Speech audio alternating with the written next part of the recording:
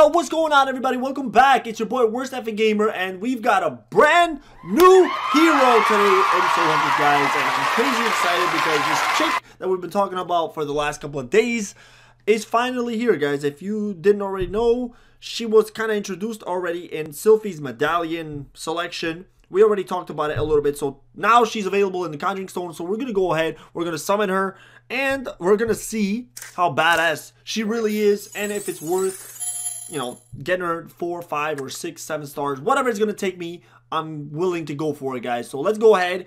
Let's go and get her right now. I have one free pull. This would be really interesting if I can get her on my free pull. Ow, hell no. Of course not. So we got Sylphie, which I don't need at all. Alright, here we go, guys. Time pull now! Damn! Alright, that's 40 right there. Oh, God. I mean, 4,000 gems. That wasn't good. Oh! Alright. 8,000. Nothing yet. Next one. Yeah! Woo! Yes! I got her, boys.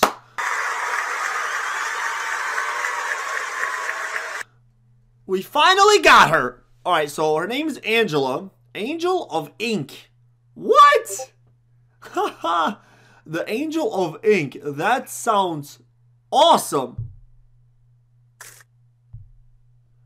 Wow, look at her go. So I thought that was some kind of a sword, but it actually turns out to be that's like a feather pen, guys.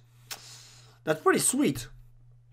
Alright, so we got her card now. Let's see where we're at with... We're at 49 out of 100, so yeah, I'm pretty sure I'm going to go ahead and get her to 4 stars. But for now, let's go ahead, guys. Let's start this spotlight video. Alright, there we go. So, first thing we want to do is, let's upgrade it to level 100 real quick. And then let's go ahead. I'm going to quickly just burn through these fusions, guys. I can get her all the way to orange plus 2. Yeah. Alright, where are we at? Purple plus 4. Let's slow it down here. Let's go. We're at orange now. Looks like she needs a lot of shurikens. Shurikens! Yeah, save your shurikens, boys. Save the shurikens. Alright, that's orange plus 1. Now we are orange plus 2. Let's go ahead, give her all this goody stuff. Ooh, boom, and last one here. Boom! Alrighty then. That was good. She's all set, orange plus 2. Next up is... abilities. Let's go ahead. Let's check out these abilities, guys. And an awakening. Woohoo! Yeah! Alright, so first things first, her ultimate is called Rainbow. Ooh. Angela steals colors of all the heroes except herself and heroes under effect of her source spell? What the hell is this? Their energy amount cannot change and they cannot use ultimates. Also, all enemies receive damage. When this ultimate is active, Angela gets 30% less magical and physical damage. What? What does that mean? Alright, that's kind of tricky, guys. So we're going to have to really dig into this. So it steals colors of all the heroes except herself and heroes under effect of her source spell, which is her third ability there. So we'll have to go into that first. Their energy amount cannot change and they cannot use ultimates. Wow. Also, all enemies receive damage. When this ultimate is active, Angela gets 30% less magical and physical damage. Alright, guys, so I'll break this more down in a battle for you guys afterwards, so stay tuned for that. But seems really sick.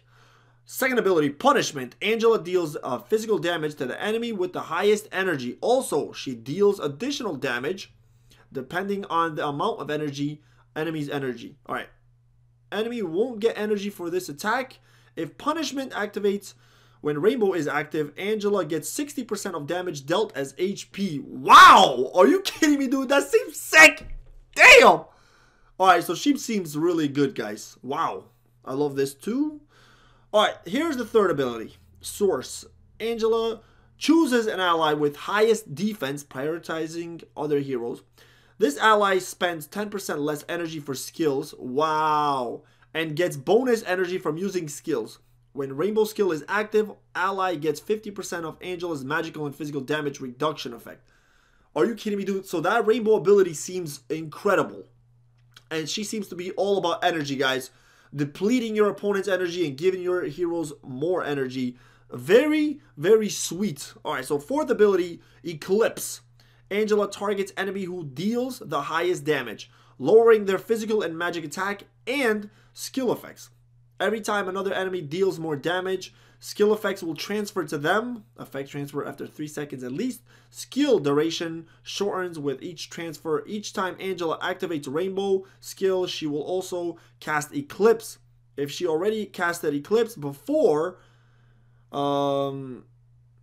its duration will get reset. Cannot be used on bosses. Alright, so this ability's got so much things going on at once, guys. It's hard to even think about it now, so I'm going to break this down for you guys in the battle later on, so stay tuned for that as well, because this one seems to have a lot, but seems crazy. And her awakened ability is Burden. The less HP Angela has, the faster her cast speed becomes. Okay, so the faster she can use her abilities, the less her HP is. When she dies, enemies who killed her will get slower until finally will be turned into stone for some time. Alright, so the enemy that's going to kill her is going to get turned into stone after being slowed down. God damn it, so she seems really dope, guys. Jesus Christ. An awesome, awesome hero to, just off the top of my head. Jesus Christ. So I'm going to go ahead and break down these abilities a little further. I'm going to work on them a little bit here. And then what I'm going to do is, I'm going to go on to the next part. Alright, so what I want to show you guys now is the Heroic Academy that I decided to go for Angela, guys. So check it out. I'm not going to break them down, you know, one by one as to what I did. But you guys can kind of see them. And if you have her, you can kind of go along and see if you want to go the same way. I went more of a physical defense on her with, obviously, ability level, energy efficiency. And that's pretty much it, guys. Max health, magic crit rating versus magic crit damage. I feel just, you know, being able to get more crits because she does deal AoE damage is better than just damage on abilities, in my opinion, right? But that's what I went with on our Heroic Academy.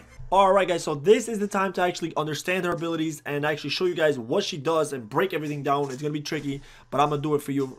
She begins with a basic attack there, as you can see. And then she will jump into a second ability here. So let's break this one down really quickly. Second ability is called Punishment. She deals physical damage to the enemy with the highest energy. Also, she deals additional damage depending on the amount of energy. So if the enemy has more energy, they're going to receive more damage. Now, if this ability is activated while the Rainbow ability is active, which is her ultimate, then Angela will also get 60% of damage dealt as HP back. So she's also a self-healer only when Rainbow is active, right?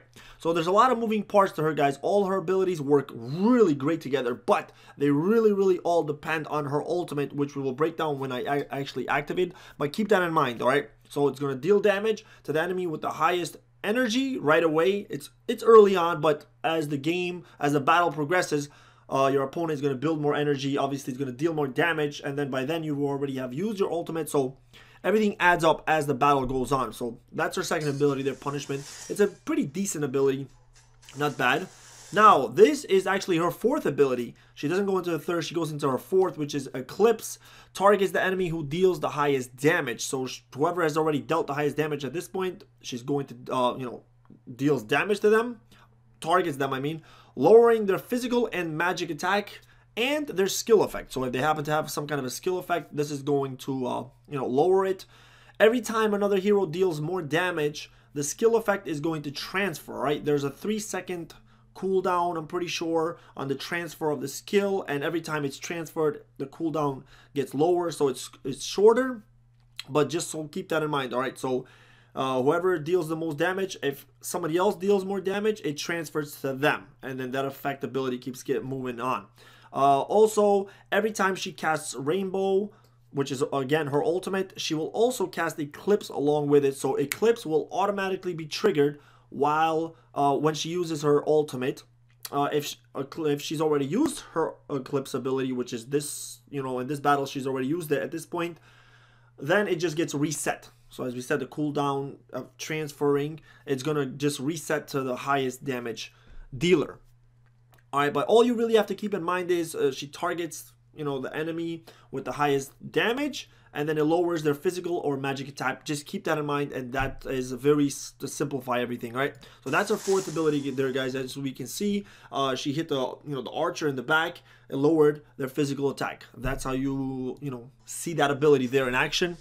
Now this one here is her third ability that we skipped. This is Source. Chooses the ally with the highest defenses. All right, that ally. This is pretty cool right here. That ally spends 10% less energy for their skills, which is really, really good, right? And then also they get a bonus energy for using their skills. So every time they use their skill, they get a little bit extra bonus energy. So their energy should fill a little faster. And it costs them 10% less to use their energy, their ability, essentially their ultimate. So this is a really cool ability. It's a support ability, obviously, but it's very, very cool. I love this ability. And then once again, when Rainbow is active, the ally gets 50% of Angela's magic and physical damage reduction effect, which we'll talk about a little bit later when, like I said, we activate her ultimate. But all of her abilities, guys, get a crazy bonus when she uses her ultimate. So, like I said, they work really, really well together. On their own, they're not that great, but if they are activated while she's an ultimate, it's incredible. So let's keep going on here. So as you can see here, she gives this Source ability to Leon there. So all his abilities are just taking less damage to activate. I mean, less energy to activate. And they build more. They should be building faster. Alright, now, here we go. This is her ultimate, guys. So, let me just break this down for you guys really simply. So, it's called Rainbow. That's the ability. Obviously, she's a drawer. She's a painter. So, she's going to create a magic masterpiece. So, she steals colors from all the heroes, except herself and the hero that's under the effect of her Source ability, which we just talked about, which at this battle is Leon. So, herself and Leon are not going to get their colors taken away. So, what this pretty much does is it cancels out their energy, guys. They cannot gain any more energy. First, their energy cannot change. It can go lower and it can go higher. And they cannot use their ultimate. So, pretty much just think of how Haruk uses his Shadow Punch and it stops a hero from using their ultimate. This one is essentially the same thing except over the whole area of effect, meaning the whole enemy team, which is crazy, very, very OP if you ask me. It's really, really good ability, guys. It's really good.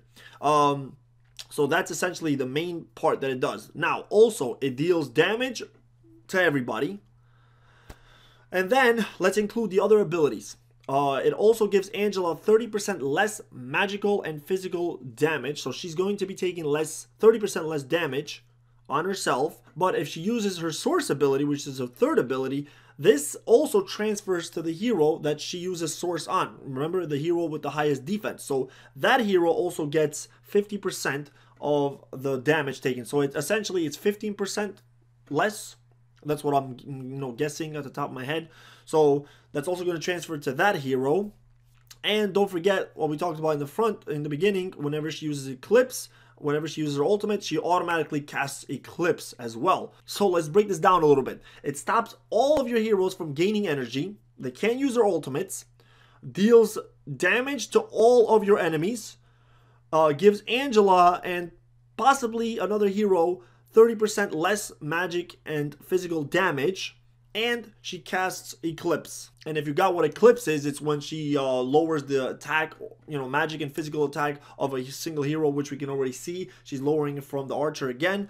So it resets that ability right there. So yeah, that's everything going on with this ability, guys. It's pretty incredible. Let's just go ahead and take a look at how this is performed. So look at this. She's stealing all colors, creating a rainbow. And then all of a sudden, just a boom, a big explosion, paint everywhere. Look at this. This is awesome. Paint everywhere. Killing a lot of people. The physical attack is lowered here, as you can see, because of Eclipse has been changed. And then all your opponents, as you can see here, are in a dark state. They cannot, their energy is not changing at this point, guys. They cannot use their ultimates. And yeah, man, it's pretty insane, guys. It's really, really powerful. In my opinion, it seems like the next OP ability to use in the arena right here. Look, more the same, you know, pretty much the same thing. It just does a lot of damage here. Now, this is a campaign battle just to show you guys, because she's still really, really under-leveled. She's not ready to go. I mean, her abilities are not really maxed out.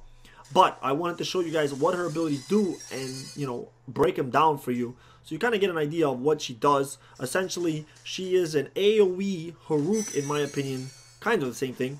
Her and Haruka are the only ones that kind of have this ability, which is incredible. So I'm really loving this ability, guys. And that's pretty much it for this battle. But yeah, that's pretty much her abilities in a nutshell. Oh man, this chick seems to be badass, guys. Now I'm not gonna lie, I really love her abilities. She's a bit like Haruka, but it's AoE against the whole team. So that just seems OP as hell, right? Psych. Yikes. This is gonna be sick.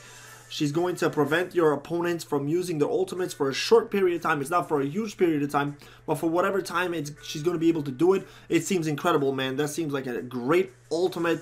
Mira is a great damage-dealing backliner, but this chick, Angela, seems to be a great arena backliner, guys. Really, really good. So, true. I can't wait to test her out a little bit further and try her out some more, but I'm really, really excited for her right now, man. I can't wait to, you know, keep using her, enchant her more, finish her abilities, and actually show you guys what she can do at full strength. But she seems incredible, guys. So let me know what you think in the comments. If you like Angela, the angel, I mean, she's the ink angel. That's incredible. That looks awesome.